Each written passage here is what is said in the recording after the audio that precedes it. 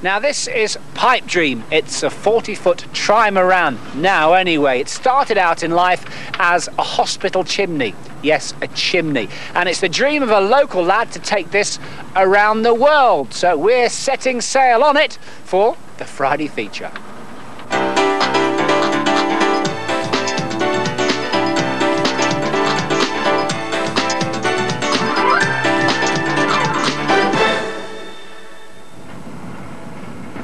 In all the marinas, in all the ports, in all the harbours, in all the country, in all the world, you'll not see a craft like this. Pipedream, the boat that Bob Dyer built. It's like a floating jumble sail. The steel hull started out in life as a hospital chimney.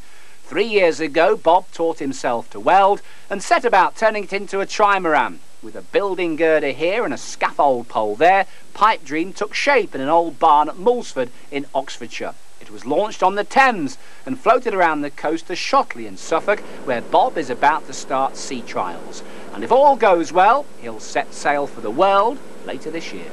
I've wanted to go around the world since I was probably about 15, 16. And I eventually went to the States and I bought an old Cadillac and I started going across the States on my own from one side to the other side. And on the way I met loads of sailors, you know, down in the ports. And they just sort of showed me that it wasn't perhaps as hard as I thought, and when I got back I decided, right, I've got the travelling bug, now let's use it. So you went and found an old hospital chimney. Why a chimney? Why not? Because it's very strong, it's very light for what it is, much lighter than a normal steel boat.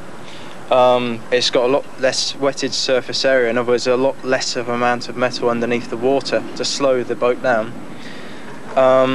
And it's very cheap and easy for me to build. And you haven't built a boat before, no great experience of sailing, so how do you start? Where do you start? Well, I just started literally by thinking, right, will this work? And I did a load of calculations on a sheet of paper, you know, the old Pythagoras theorem, the only thing I've ever used from school. And I just decided, right, this thing will float, you know, because the theory says it will float.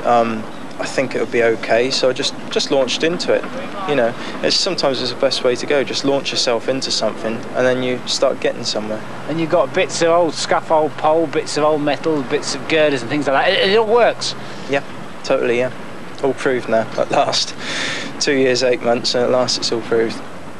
Pipedream has cost just £15,000 to build. It's 40 foot long and weighs 7.5 tons. There remains a lot of work to be done. The sails still have to be rigged and tested. Down below there's a bunk, a sink and a stove. So what's it going to be like sailing single-handed around the world? Very nice. She's very comfortable to sail on. I mean, I've come through some pretty bad waves with my tomato sauce bottle upside down on its lid, and I've walked in and it's still been upside down. You know, so she's very comfortable to live in. People are going to look at you and say, well, you're bonkers. I mean, you know, sailing around the world in an old chimney. What do you say to them? Well, it's my dream, you know. If you don't like it, tough luck. This is what I want to do, you know. It's my life. A lot of people tend to follow this idea that you know, you have to do things in a certain set way as everyone else has done. I don't believe in following others. Sometimes it's a good idea, but at the end of the day, it's nicer to follow your own ideas. So, have you sought any advice from anybody? Any? The correct thing would be to have done, but no, I'm a bit arrogant, I'm afraid. Luckily that arrogancy works because it means I can rely on myself and I depend on myself, and so far I haven't tripped myself up. But yeah, I've looked into a lot of things, you know, read a lot of books and this lot to make sure, you know, I'm going to do an awful amount of tests. And the good thing is, because I've built it, I can quite easily chop and change and rebuild certain parts if I had to. But there's no reason to think that I'm going to have to do that, so I'm confident in the boat, you know. I've built it extra strong, you know, because this isn't just a boat just to get me around. This is the boat in 40 years' time I want to be sailing on, and I think we probably might be living on as well. You live to dream, but wait till you hear what Bob is planning next. Well, I did have a weird idea of using an old... No, I won't tell you. Go on, tell us. A gas tube as a submarine. Because if you get a BOC gas tube, you know, one of the big tankers, it's pre-pressurised, you know, pressure tested. I don't know. a thought there for the future. That's the next project. I don't know, I don't think the wife would let me actually. She said this is enough. She's probably right as well. Well, all we can say is the very best of luck to you. Thanks very much. Well, to be honest, sailing the world on Pipedream, this old chimney, isn't quite the life for me.